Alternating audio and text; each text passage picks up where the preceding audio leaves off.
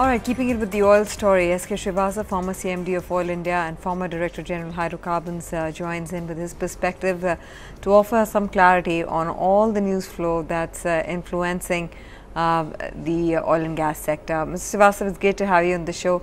Crude is surging. What options are on the table given the environment to tackle the issue? Let's start off with that simply first.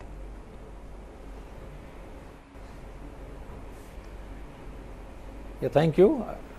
I think the very first thing I would like to say that any measure which we take today has really long term implications.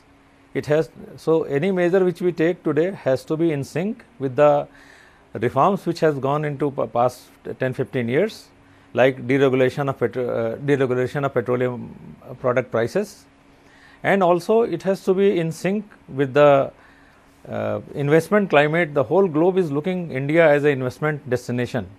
So whatever decision we take has really long term repercussions, long term effect on the global community who is looking India as an investment destination. And also we just heard in the news that the upstream companies may have to pay some kind of windfall tax. Now we also have to see that the windfall tax, if we impose on the upstream companies, we need to look at the health of the companies. ONGC, Oil India, we have to see that they have also their own capex plan. As on today, I believe that they are profitable only at the crude oil prices of 65 to 70 barrels per $65 to $70 per barrel, and we have done away with this subsidy sharing by NOCs. So, and also we have seen in the past when the prices were, the deregulation was not done, especially we have today in the upstream space, we have private players. In the downstream place, we also have private players. Now when the prices were controlled, it was not deregulated. We have seen especially in the downstream sector, the private petrol pumps were just shut down for very long time. Only after the petrol and diesel prices were fully deregulated, then these private players they started opening their petrol pumps. So any decision which we take today, we have options like reducing the excise by the center, reducing VAT by the state government. So we can look at such options, which we also should not look at short term measures like this. We should look some kind of auto correct structural measure, and in fact government has been intentions have been very clear. In fact, I just saw the interview of Mr. Amit Shah, President of BJP, that this crude oil prices are very serious issue and we have to find a solution. Our Petroleum Minister, Mr. Dharmendra Pradhan, has gone extra mile in going to requesting oil producers to reduce the crude oil prices and keep it in a moderate level.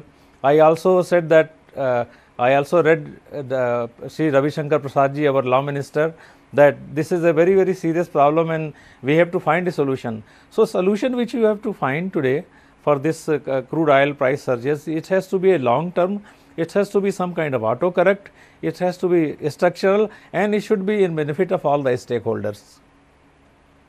Right. No, absolutely. But if the burden gets bigger than what the calculations have worked in, and it falls upon upstream companies, having managed Oil India, how damaging can it be for the financials? It will be quite damaging. You see, one thing we have to remember, that any oil and gas produced today by the national oil companies, ONGC and Oil India, has really, it cuts down the import burden on the country. So today the ONGC has almost 32,000 crore capex for this current year. Oil India is having about 4,300 crore capex for this year. Now any investment made today is we are going to actually secure the energy oil security for the country for future. So my personal view, and also during the administered price regime, this subsidy sharing came sometimes in early 2000. Slowly governments realized that if we have to really liberalize the economy, is this subsidy sharing formula is not going to work. So, we have done away with this.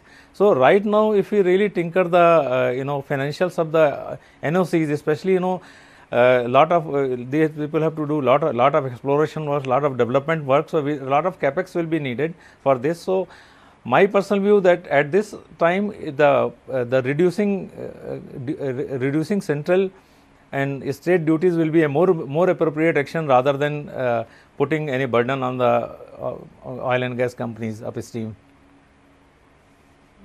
No, that indeed is the case. Especially with the recent transaction with HPCL, can ONGC afford to take on one more liability? What would this do for their own capex plans?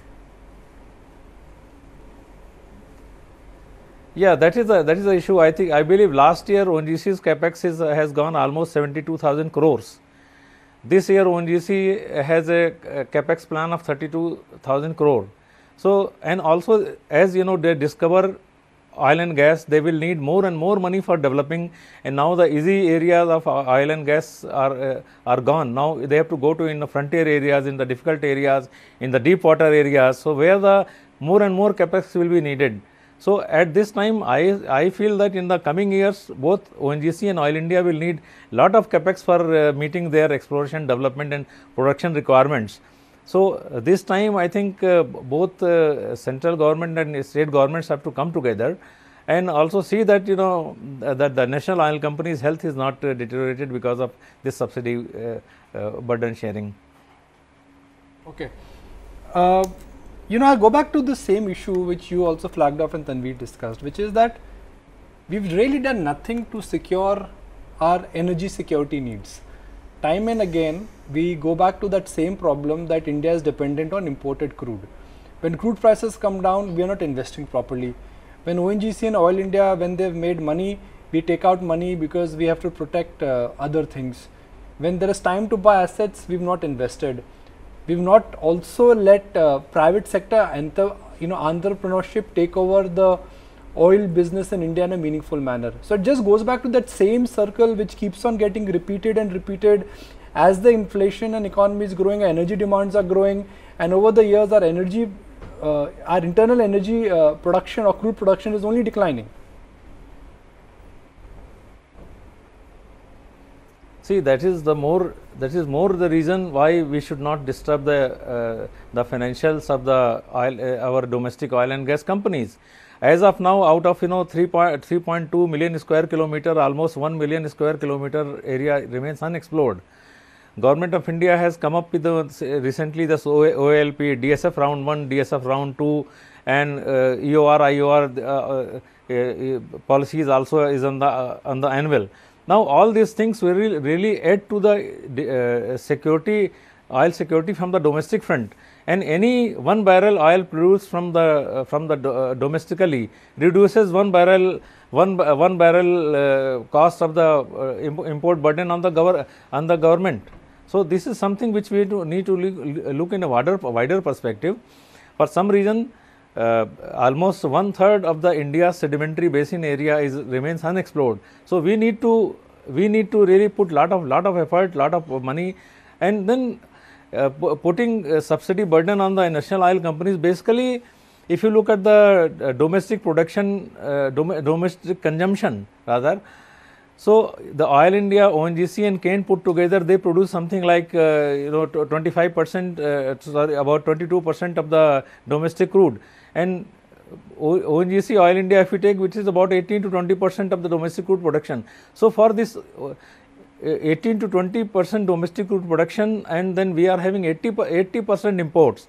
So, we just to adjust that we that 80 pressure of 80% import burden, it will not be very prudent to burden the national oil companies whose share is only about 20% crude oil production. Yeah, we completely understand that. So, it's a catch-22 and there are no easy answers here, but we still need to try and work out some perspective for the benefit of our viewers. Mr. Srivastava, thanks very much for taking out the time to speak with us this morning.